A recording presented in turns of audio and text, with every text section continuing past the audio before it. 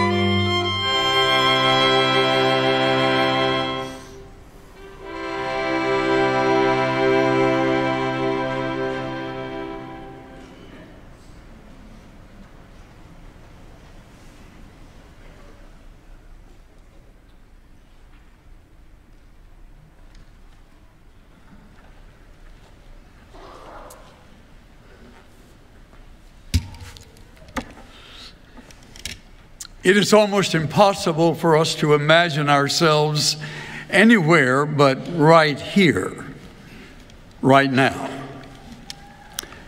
Our lives are so riveted to the here and now, it's almost impossible to imagine ourselves somewhere else at another time, like 2,000 years ago.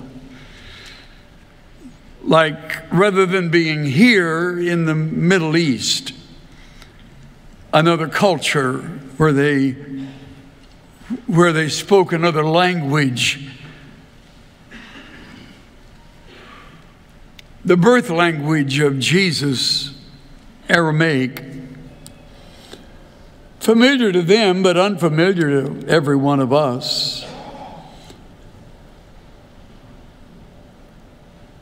And to be at a place where there would be such brutality, such bloody and angry brutality that would take our breath away if we were to witness it firsthand. But we are here, and that works against our being there. Unfortunately, because we must go there to enter into a night like this night. We have two things working for us in this room. First is the darkness. For all things related to the suffering of Christ began in darkness. In fact, in the middle of the night, around midnight, in a small garden along the slopes of the Mount of Olives, known as Gethsemane, where he was with his disciples praying as they slept,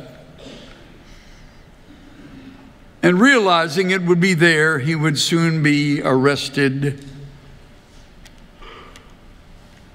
and the illegal trials would begin, all 6 of them.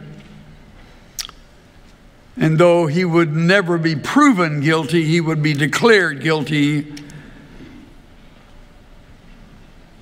And by noon of that very day, he would be suspended from a cross and left there to die. Interestingly, darkness was there as well, even though it was midday. For about 3 hours it hung over that area. It must have been eerie. The darkness, the anguish, the pain.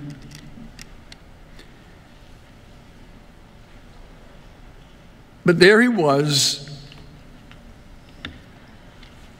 hanging between heaven and earth, suspended for hours and dying. It was also silent much of that time. A few words were spoken, words of forgiveness, remarkably, words of grace. But like here, the silence works for us. It helps us imagine the silence back then. Thankfully, you and I have never witnessed such a scene.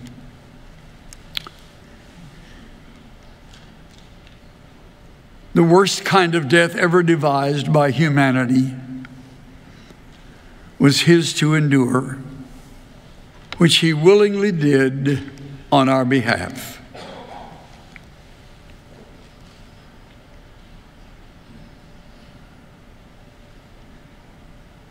And so, to make this time the most meaningful, I urge you to focus your attention on the cross that hangs above and behind me. Ponder that cross. Stare at it. Imagine a body hanging on it. The body of an innocent man paying a price for sins he never committed, but sins that are ours, which he bore on our behalf. And as you ponder and as you stare, ask yourself the question, what wondrous love is this, that he would die for me?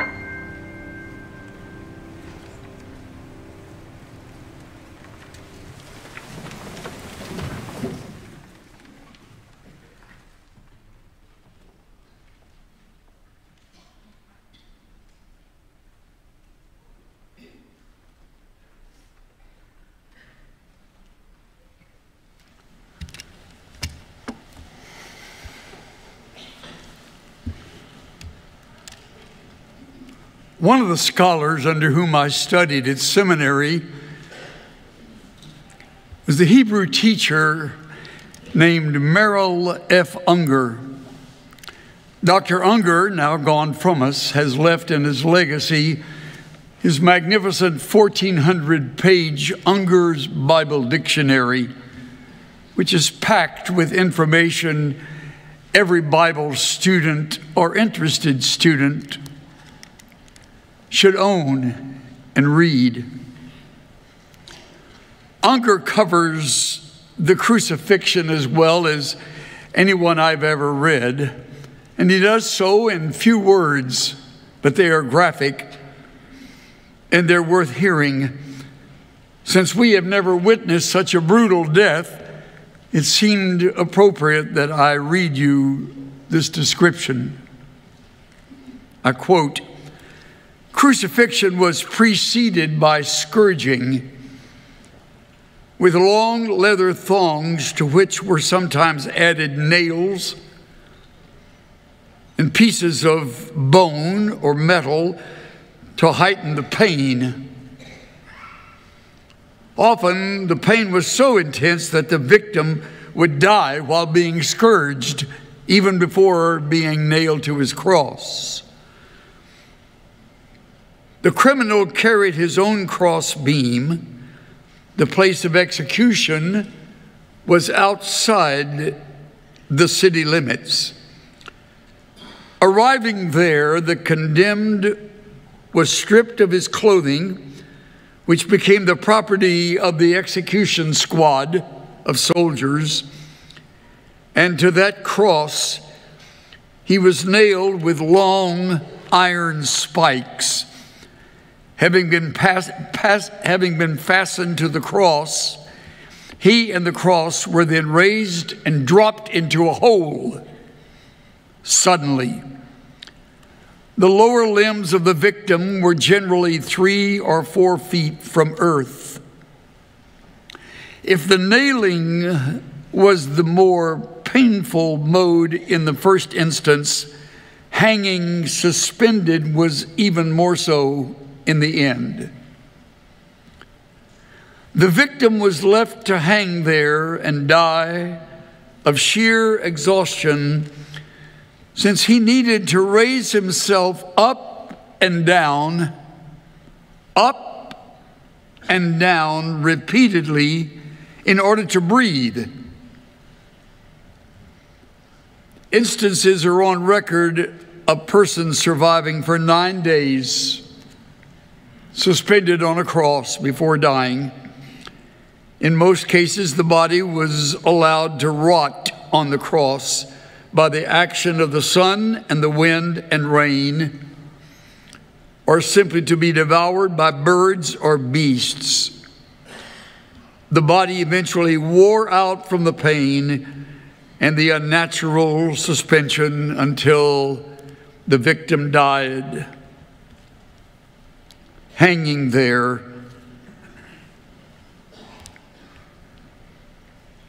close quote. The brutality of it all staggers the mind of anyone with even a hint of compassion. What everyone saw as Jesus of Nazareth hung there in agony was dreadful.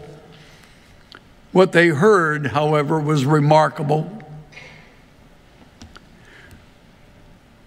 Words of forgiveness followed by, "It is finished."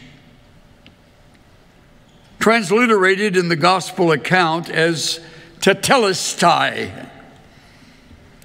That same Greek word, tetelestai, has been found written on papyri, used as receipts on taxes. It's actually a financial term meaning paid in full. The price for our redemption from sin was paid in full when he died in our place on that cross. The victory had been won. John the Apostle writes that in that moment Jesus leaned his head back and gave up his spirit. One insightful New Testament writer observes that John used a word for leaned back, which is often used for settling back upon a pillow before sleeping.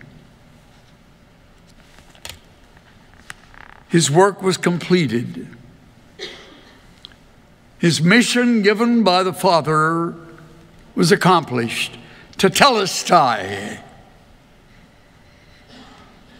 It is fitting that we pause and let the wonder of it all invade our senses as we worship by asking,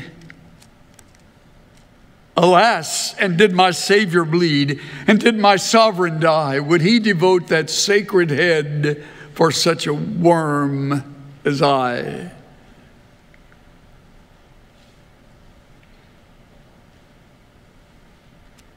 And then let us worship the Lamb of God, who was slain, having taken away the sins of the world.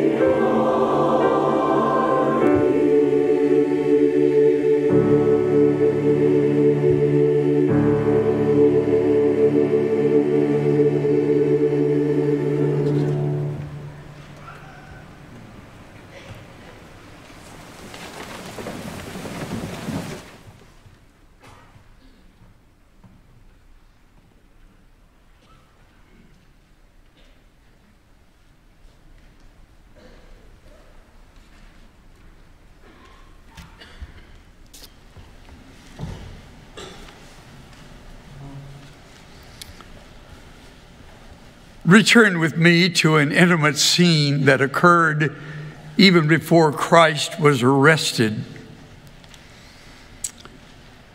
The 12 had gathered with their master for the Passover meal together.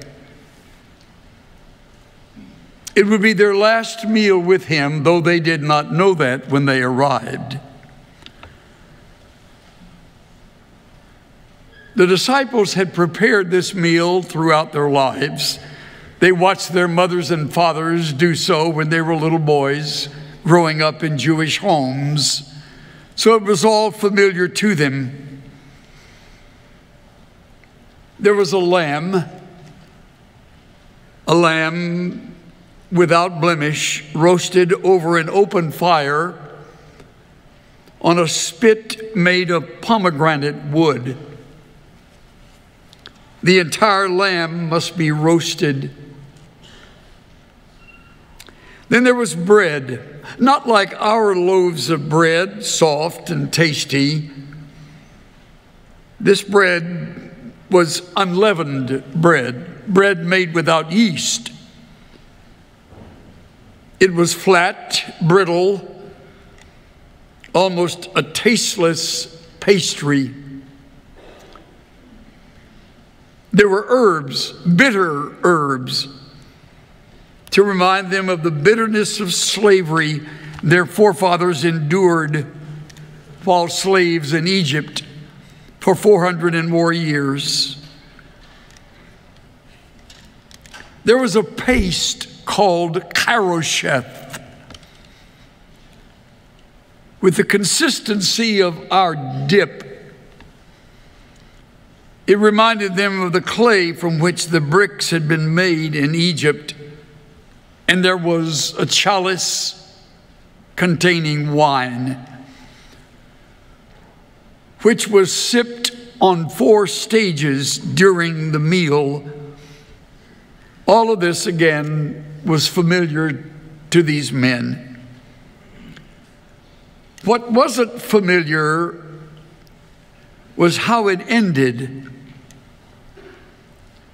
Jesus closed his eyes and offered up a prayer. Tight-lipped, surprised, and frowning, the 12 bowed in prayer with him. Later, Jesus gently said, "Now eat this bread. It represents my body, which is given for you. When you eat it in remembrance of me." As the flat pastry was passed among them, each man snapped off a piece and let it melt in his mouth. They wondered then what all this meant. Jesus then reached over and picked up the chalice containing wine. He handed it to the one reclining next to him as he said, Now drink this. Think of it as my blood poured out for many. I'll not eat or drink this meal with you again till we do so in the kingdom of my Father. A chill must have rushed down their spines when they heard those words. That was their first direct hint that this was their last meal with the Master. Following their eating the bread and drinking from the cup together, the presence of darkness must have seemed thick among them as Satan entered into Judas.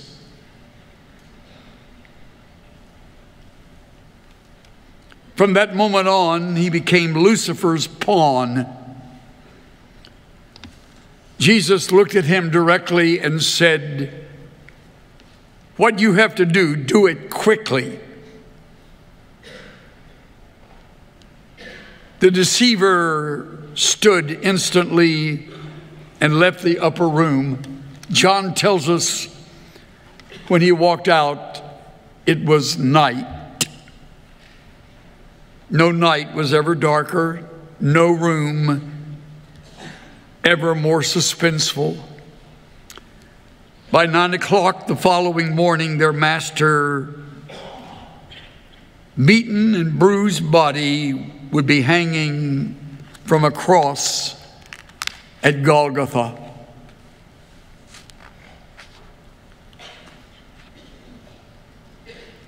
What a moment. They stared in disbelief, and they wondered what comes next. They were soon to find out.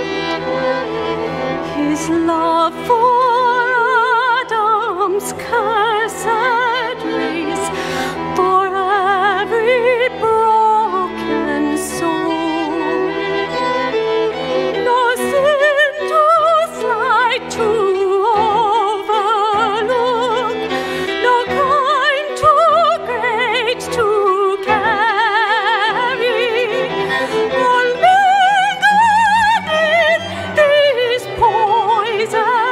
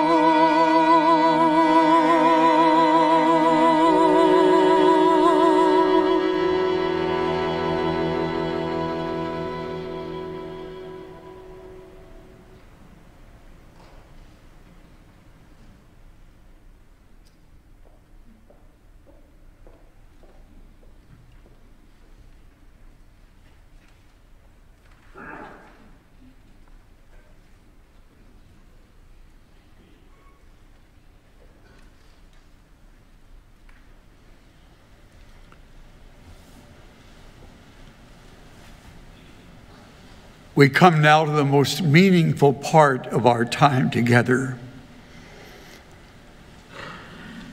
Down through the centuries, churches and chapels and temples and tabernacles, there have been believers who have met together following the instruction of the Apostle Paul, who wrote, "I received from the Lord that which also I delivered to you, that the Lord Jesus, the same night in which he was betrayed, took the bread, and having given thanks, he broke it and said, 'This is my body given for you.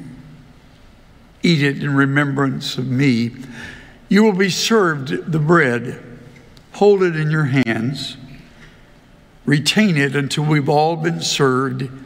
I will lead us as we take it together." After the bread, he took the cup in the same manner and told him, "This cup represents my blood.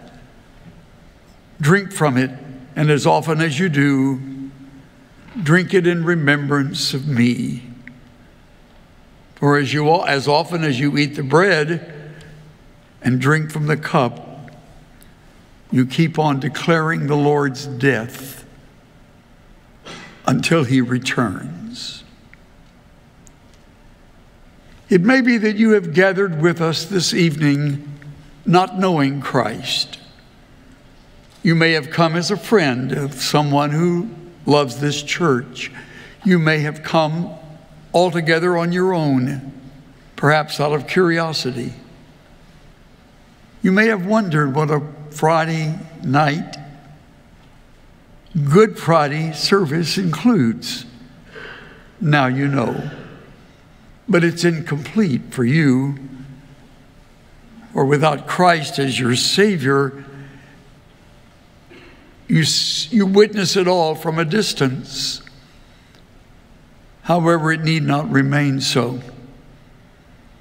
This is a perfect occasion for you to trust in the one who died and paid for your sins in full.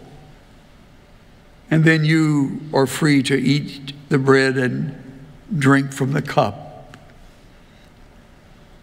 But if you choose not to do so, please let the elements pass. For this is for believers only. We eat the bread together as I will lead you, and then we will drink from the cup again as I lead you. May we bow for prayer. What a meaningful time this is, our Father. And as we participate in this sacred moment, we feel ourselves linked to those from the past who have observed the table of the Lord together down through the centuries.